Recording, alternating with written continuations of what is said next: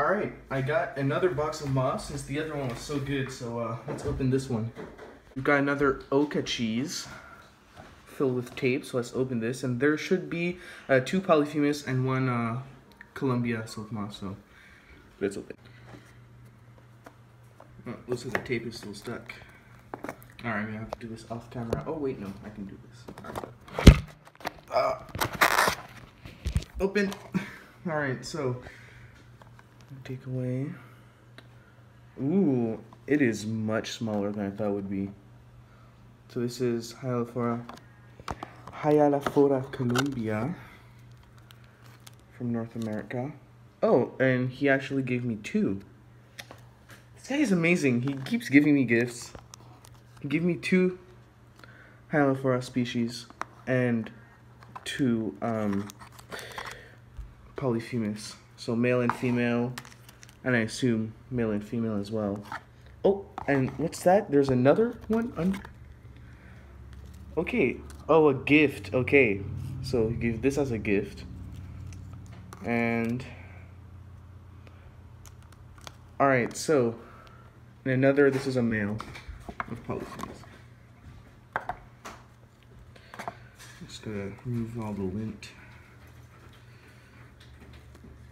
Alright, so in total, I've got 1 male, 1 female, and another female. Is this the aberrant female? No, this is just a regular female.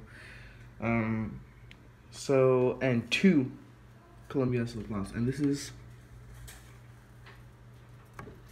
I can't read that. I don't know what that says.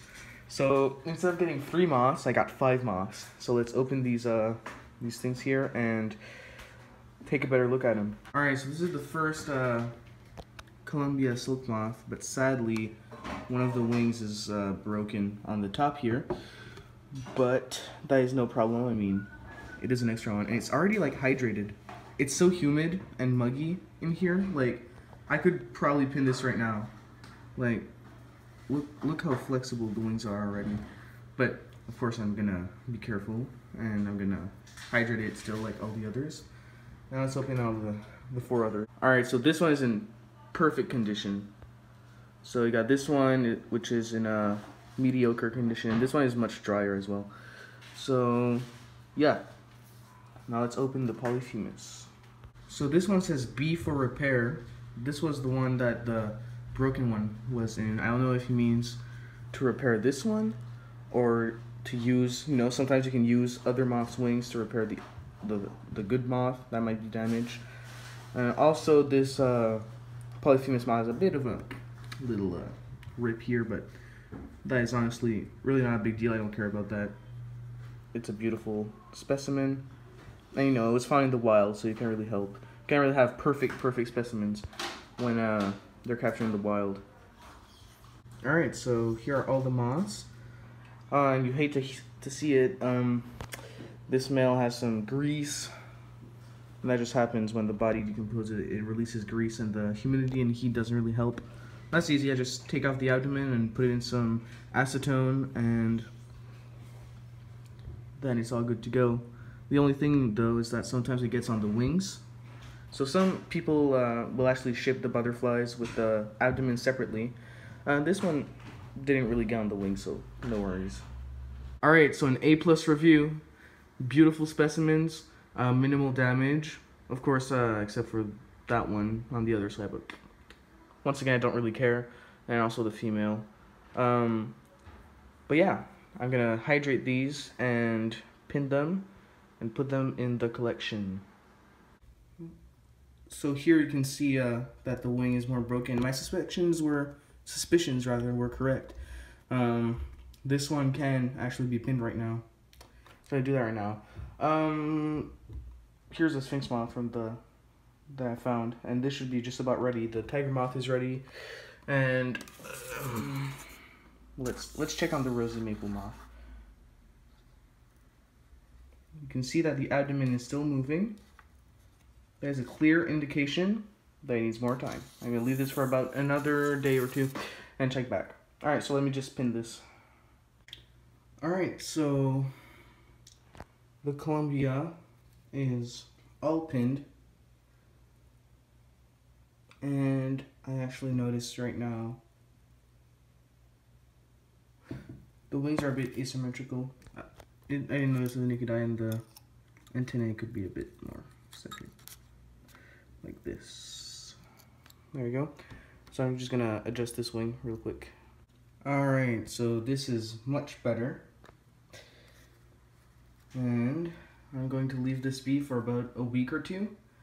And then I will take it out and put into collection. Of course, I will have more the other butterflies and moths I have to pin, so I hope I have enough room on my desk. I don't have much room. I'll probably just put rows here of pinning boards.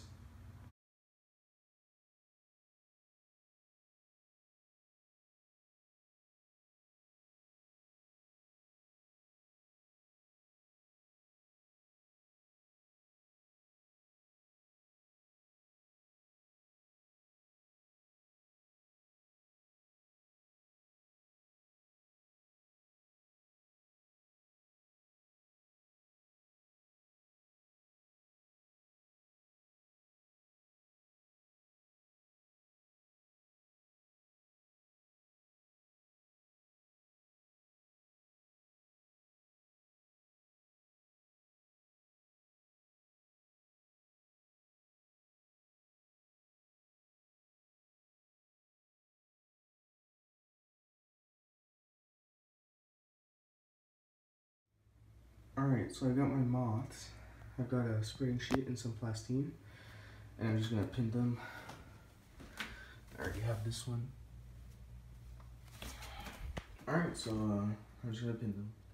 Alright, so all the moths are pinned and nothing went wrong, so that's good. So here you can see the male of Polyphemus and the two females of Polyphemus. This one has a bit of a broken wing, but I don't care. And the Columbia on the other Columbia. This one is less colorful than this one, sadly, because this one is really like broken here. This one's less colorful, but it's perfect condition. Most of these are perfect condition. So yeah, I'll leave them to dry here, and I'll go check on them in about a week.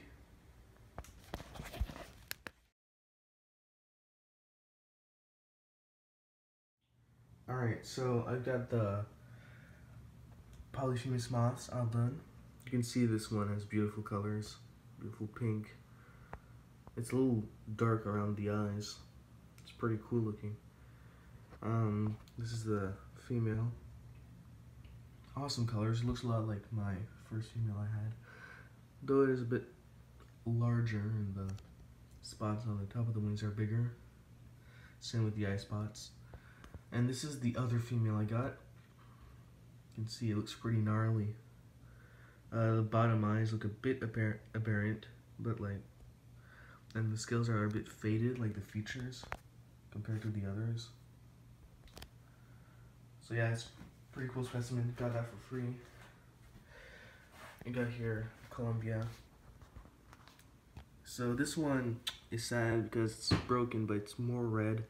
This one is a more faded color, but it's also got fat stains, so I'm gonna put this in the fat stain remover, I guess. So yeah, beautiful specimens. As you can see the color. This is right next to my Cecropia moth. It's doing pretty well, but it's very asymmetrical. And on the bottom side, you can see it's all oily. I got some patches there for the wings. So yeah, this pretty much completed my collection. I might put like a bit more moss down here. Yeah, it's Columbia. This one is beautiful. It's right a bit. It's broken, but this one's in near perfect condition, but it's got faded. It's also got fat stains, so I'm going to take care of that. I can really see compared to the Cecropia moth.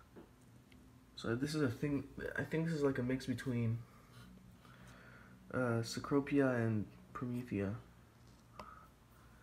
So this plus this equals this. Or something like that. But I can definitely see the resemblance to both. It's got the crescent shapes of the Cecropia. It's got the size and the lines of the Promethea. And it's got, what else? Let's see this one too. Let's compare this one. It's got color that goes all the way down to the outer lines. The contrary of the Cecropia, which is just gray and white and black. And yeah, it's just a bit more colorful. Well, it's got more red, that's for sure. Alright, but anyway, I'll organize that later. I hope you enjoyed, and I'll see you next time.